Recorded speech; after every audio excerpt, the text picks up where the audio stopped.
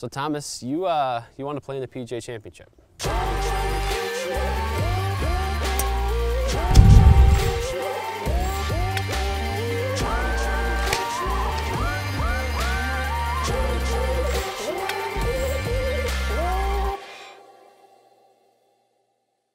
I do, yes. I don't know if any of our viewers know, but I actually have been working really hard on becoming a Class A PGA professional. I'm going to be elected this Monday, August the 2nd, 2021, into becoming a Class A PGA professional. I've gone through the PGM program.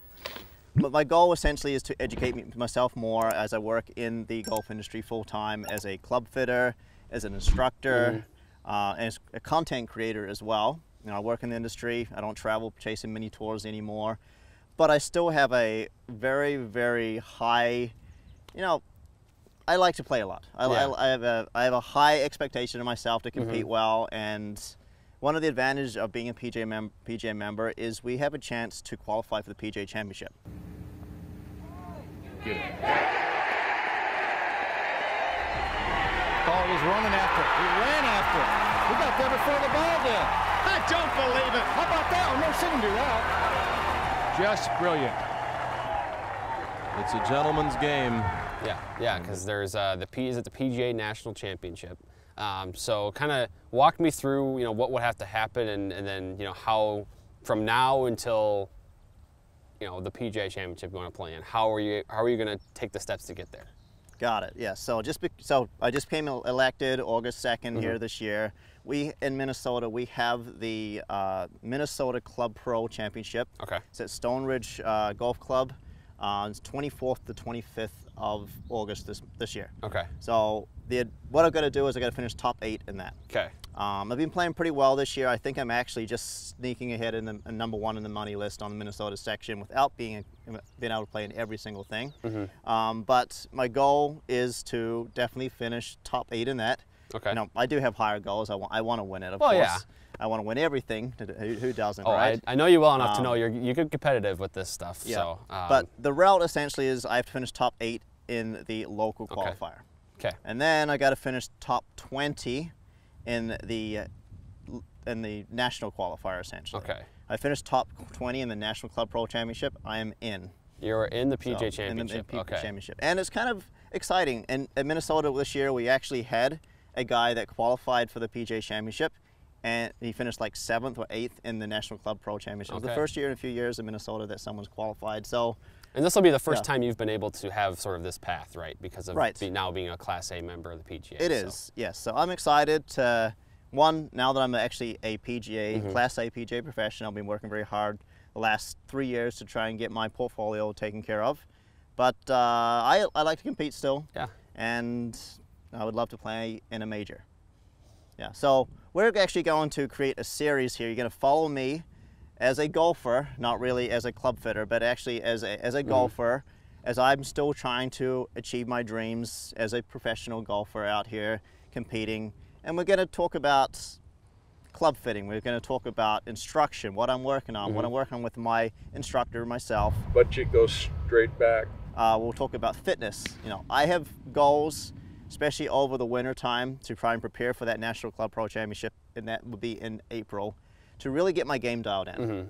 So winter time for me is going to be where I'm going to put in a lot of hard work. Yep. And I am excited to take our viewers on a unique process as I try and become an even better golfer, but also I want to qualify for a major. Yeah, it'll be kind of an inside look at how, and also a cool thing I'm looking forward to is sort of how the way you balance everything out between instruction and fitting and your own family life and all of that together, and while also chasing your dream here. So I'm excited to see that. Yeah, work-life balance is, I've actually have a newborn as well. So I've got a 7-week-year-old young one. So me and my wife are very excited to welcome our first child to our family. So fitting in that as well, and the golf industry is very challenging. Yeah. We work a lot of hard hours, especially in Minnesota in the summertime.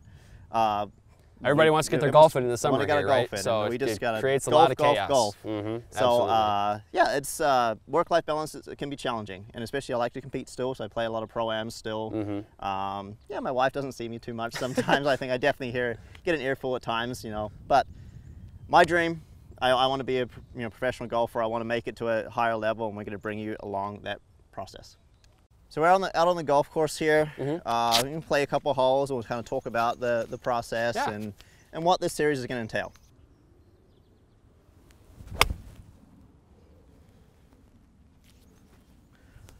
Looks pretty good. It's drawn back. Very good. Birdie putt. So Thomas, you know, you compete professionally. Do you have like, you know, a swing coach, for example, or are you? I mean, being an instructor yourself, do you instruct yourself, or do you have a coach you go to? I do not. I do not coach myself. I do look at my swing regularly, but I do have an instructor. His name's John Means. He actually helps out with second swing quite a bit as well. He does. He's a good guy. I've been working with him probably the last 4 or 5 years. Okay. I came to him after you know, I was struggling with my game a little bit when I was playing professionally, and I was hitting these fades. Yeah. So I was hitting the slices. Well, notice how my golf swing's changed. It has. I no longer really slice the ball. You don't. I don't think I've ever seen you slice the ball. You maybe hooked it a little bit, but you certainly changed from the fade to more of a. I know draw is your kind of preferred shot now, and it's pretty consistent in your bag. So. Right. Yep. And I only weigh 165 pounds. I'm 5'9", but you know, when we do all this content together, you know, notice I hit the ball pretty far for my size. So that's because I draw the ball. That's because I made some really good swing changes. That's good. And then, you know, especially with, we talk about the super speed training in the off season and stuff, and that certainly helped you gain some of that club speed. And I know you always like to talk about how you're not the biggest guy that you're going to play against out there on these, whether it's Minnesota PGA section or whether it comes up to trying to qualify for the PGA Championship. Yep. But you're able to keep up with the speed training you're doing now, and also working with John Means as well. And clearly it's working for you. Yeah, and I think what we'll do with part of this series is we'll actually get John on the channel, and that'd be awesome. We'll do some maybe we'll take you through what we're working on in a practice session. So I think that would be really good to see, and then I'll also explain to our viewers what I'm working on my own to try and improve my game as well.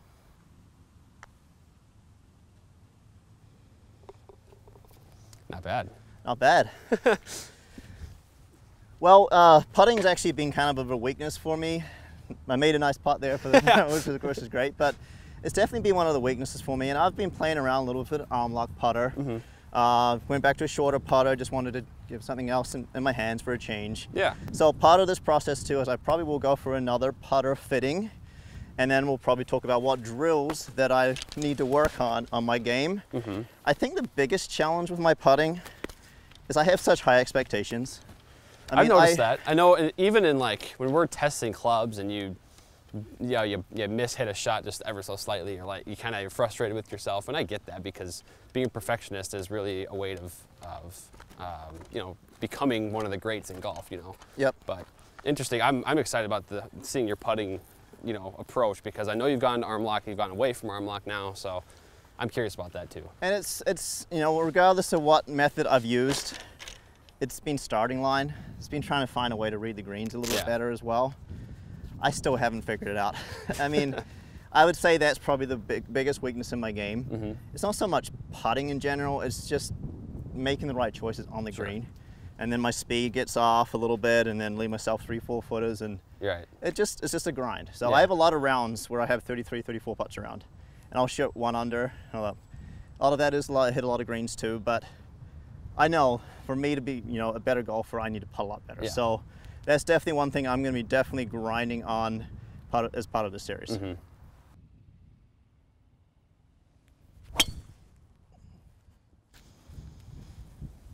Right down the middle. That's pretty darn good. Now this has definitely been one of my strengths. Oh yeah. Yeah. I noticed that. I mean, when we do our driver comparisons and you're always striping the ball, that's always, it's never been a thing that concerns you, or at least has never concerned me about your game through doing this. But I do want to let people know, like, you as a player in the Minnesota PGA section, you have built kind of a pretty strong reputation for yourself. You've won some titles. I think, was it the Minnesota Assistants PGA Match Play, back-to-back years? Yep. And actually this year now you're no longer qualified for it because of becoming a Class A pro. Right. You were on track, right? I was on track to you know, win the 3-peat on that. So yep. You've built yourself kind of this strong reputation, and you're one of the stronger players in the Minnesota PGA section. So there's really no reason that you can't kind of take that to the next level then. Right. Yeah, no, I've, even this year, I think I've won 5 Pro-Ams this year, won a couple of the bigger ones, so that's why I'm up there on the money list. You know, part of this, this series and just part of me wanting to become a better golfer is I've shown a little bit of inconsistency this year. I think that's just a little bit fatherhood, life, you know, I haven't had the time to practice. Yeah. With the work-life balance is, you know, I work, I play in Pro-Ams, and I'm at home helping my wife out with our newborn. Well, and then the way that, you know, our seasons kind of work here at Second Swing, we know, especially in Minnesota. So the fitting season, in a way, it gets really popular kind of February to March into basically springtime as people get ready to play golf in the summer. And then for you, the way the time things worked out with the birth of your child in June there, so you kind of had some, you know, scheduling difficulty there with busy fittings plus, you know, becoming a father, and that kind of, you know, maybe made things difficult for you in terms of putting together a schedule in the summer to compete. Yeah, it's definitely a challenge, and my scores have shown. I mean, I've shot some really good scores. When we're at the U of M Les Ballstead here, and even just 3 weeks ago, I shot 62, which is the course record out here. But then followed that up 5 days ago, 5 days later, and I shot 81. So it's kind of everything and all in between. I shoot a lot of 66s, but then there's the occasional round where I kind of have that blow up. And I can't afford to have that, especially when I want to perform my best. So I'm really committed to really improving my game. I think the last couple years, you know, I got into a bit of a habit of just, you know, enjoying the fact that, yeah, I'm talented. And I've used my talent to get me by. But to take it to that next level, I really need to commit a little bit more. And for sure, I've got some things in the works here. I'm actually currently working on a garage build at my house where I'm going to have a place to practice in the wintertime. Oh wow! So that's nice, because you know it can be a long drive a bit in Minnesota in the winter if you don't have something near you where you can get some practice in, and you know, maybe see a launch monitor, get some numbers that way. And then also with COVID this last couple years, like I just haven't really been able to. I do a little practice at work, but like outside of my work hours. But it'll be nice just to have a place where I can know I can go practice whenever I want to. And then maybe I can fit the 1 hour, 2 hours in, and maybe have my young one in there with me. And turn her into a very good golfer as well. So I'm excited about that. But yes, driving's definitely my strong point here. Almost drove the green here out, you know, into that wind. So we got a short pitch shot. I was gonna say, this is probably, what is it, 330 yards. We're into a pretty decent breeze in your green side. So let's see if we can make another birdie.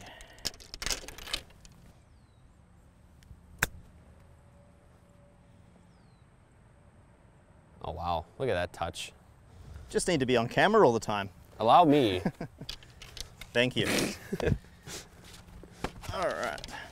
Well, that's a good thing if you're gonna be on camera during this series while you're trying to qualify, because but well, it's always been interesting. Like whenever we've been playing with you out here and we're shooting content, I seem to always kind of play well. You do. Yeah. So you almost. I mean, we did the 4 club challenge, and you were, you know, a couple shots away from breaking 30 on 9 holes, which would have been really cool to see. With that ugly 5 on the last hole. That's right.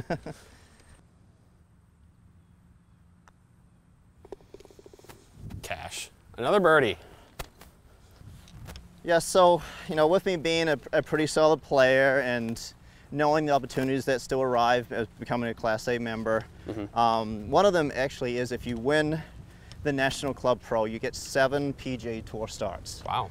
So not only do I want to finish top 20, but I really would love to try and win it. I mean, if my game's on, no doubt I can definitely contend. I got to get mental part of my game a little bit right, but also the physical part too. So we talk about strength training a little bit, body mobility. We've done a little bit of Golf Forever stuff, but I really don't work out. My golf is kind of like a workout for me, and I don't have really much muscle on me. So I really am excited to also bring along the journey here my physical trainer, Jeremiah Hales. He helped me when I was on the U of M golf team. He was part of the U of M golf team's physical training, and he said he would love to help me try and get my body back in shape, whether that be strength, whether it be mobility. Yeah. Probably more mobility there than anything. But I'm excited because we just walked up the short little hill and I'm kind of puffing a little bit. So A little bit of a wake-up call? a little bit of a wake-up call. I mean, we're probably shooting this video on one of the hottest days in Minnesota. It is near 100 degrees out here. Near 100 degrees, and I'm wearing pants and everything like that. But hey, that's the PGA Tour event. you're though. playing. PGA Championship. It's you gotta not wear just your one pants. round, and I've won a lot of one-day events this year. But hey, I missed the cut at the Minnesota State Open, and that was definitely a wake-up call for me. Yeah. Yeah. Oh, that's beautiful. That's money right there. That is perfect. Mental game. It's a huge part of the game. So I'm gonna have to go through some mental practicing myself, because let's just face it, some of the stuff that I tell myself on the golf course when I'm playing, it probably couldn't be on camera right now. So I'll admit it, I can be a little bit of a head case on the golf course. And I think that just comes with having such high expectations of myself. I don't think you're alone there. I mean, now I have very little competitive golf experience compared to you, but I've certainly felt that where, you know, you get excited about a tournament, you're going into it, and you think about, you know, you kind of get ahead of yourself and think about, oh, it'd be cool to win this, or cool to, you know, finish this way. But, and then, you know, it doesn't happen and it can kind of be frustrating. I mean, golf is, hey, mentally, it's one of the toughest games to master out there. It is. And I don't think people realize really how hard golf is. Like, I also teach over here at the U of M Les Bolstad, and it's a challenge trying to teach beginners to get that first move, to catch the ground coming through. And then you can just see how excited they are about hitting good golf shots. Yeah. And I don't think I get excited enough about the good shots, and I get frustrated about the bad shots. We were just talking, I don't even think I know how to club twirl. No, I'm a big fan of a good club twirl. Right. Now I know how to do it because I'm at the level of my golf life, I suppose, where I'm not playing competitively and I'll just mess around with my friends and do a club twirl when I hit a good shot. But it'd be, you know, that's just, it's a sign of like confidence and like, I don't want to say cockiness, but it's a way to, you know, that you love what you see in the shot. And now it'd be great to see you one day in the PGA Championship fire off a club twirl, you know, when you stuff an approach shot. Or even just like a fist pump. Like the fist pumps for me are even awkward as well. So getting excited about it. I think I've just got to give myself, you know, realize my expectations are high. Yeah. But just enjoy the game. And I think my wife even tells me when she watches sometimes, she's like, you just don't like you're just going through the motions. Like, you're not having as much fun. This game is fun. You're outside, you're playing for a living. You're doing something you love to do. And whether that is part of me trying to find a sports psychologist, or it's just maybe reading a couple more books. I started reading Zen golf, so trying to find my own Zen. Yeah. I just got to find a way to keep myself in the moment and enjoy being on the golf course. All right, I was trying to find where your ball is. I smoked that, but where is that golf ball? So talking about distance, but sometimes it can be a disadvantage. Well, This thing's what we thought was 350 down the yards. middle, but you just hit it, you know, like 30 yards farther than we thought. Right. Yeah, so this would be a good, you know, chance to kind of talk about me getting kind of frustrated. I hit the greatest shot that I've probably hit drive-wise. That was, like you said, this is the And- farthest drive you ever hit on this hole, and we thought it was perfect off the tee, and now you got trees in the way. Yeah, golf's not a game of perfect. That's what I got to tell myself. I can tell my students that, but the hardest thing is being my own shrink here. But it brings a challenge to hit another good shot from under the trees.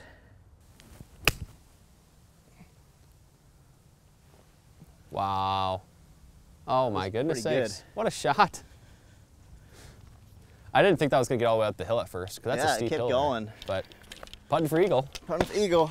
I don't think I've ever seen driver, what was that, a punch like 7-iron? Punch 7-iron, yeah. Driver punch 7-iron from 112 yards on a par 5. I don't think I've seen that before. Yeah, we got the wind behind us here. Yeah. And it's dry. We haven't had much rain in Minnesota. But yeah, I mean, I do have all the golf shots. I got to remind myself that. That's very clear. As in the little I've played with you, and in, you know, even just a little bit of this, you know, these few holes that we're walking, I've seen, you know, you've got the capability to go low. You've seen it in scores and performance in the Minnesota PGA section. You've got the game 100%. You know, it's just now I think you're talking about the mental part. And that's probably the next step in Yep. taking it to the next level, I guess. I think the mental part's just a little bit to do with commitment too. And I talk about green reading being maybe one of my weaknesses. I just got to find a way to have a good, solid routine and just commit to the line that I've read. Yeah. And put a good speed on it. If you don't make the putt, move on, kind of thing. And I think I get just a little bit frustrated. Once again, expectations there. Ugh. Ooh. Right there, it was a good putt. You can't get mad at missing that one. Well, 3 birdies and 3 holes. 3 under and 3 holes. If that's a sign to come, I think this will be a fun series. But Yeah. no, I'm excited about this because it'll be fun to follow along and get sort of the whole look at, you know, Thomas Campbell and because I know the fitter and the player a little bit, but I don't know everything else, and the balancing everything out and then working with John Means, working on other aspects of your game. So I'm excited to see how this all unfolds, and I'm certainly going to be rooting for you, and I think a lot of our viewers will too. Yeah, I'm excited to just be able to put the time in Yeah. and actually get my game back in the shape that I need it to be. Mm-hmm. Yes, you know, life kind of gets in the way a little bit, but I only live once. Yeah. So you got to dream big. You got to dream big, and it's not even so much about just trying to make it to the PGA Championship. I'm a talented golfer. I just got to remind myself that. Yeah. I got to dream bigger than just trying to make the cut. You know, I would love to contend in a major. You have the game for it. I believe that. So from me to you, but also from I think all of our viewers to you, good luck, and I'm excited to follow along here.